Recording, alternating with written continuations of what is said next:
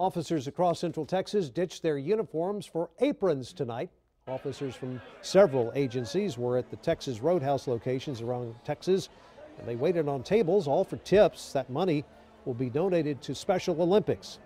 Pflugerville Assistant Chief Jason Smith says he was impressed with tonight's turnout. Well, it's very rewarding.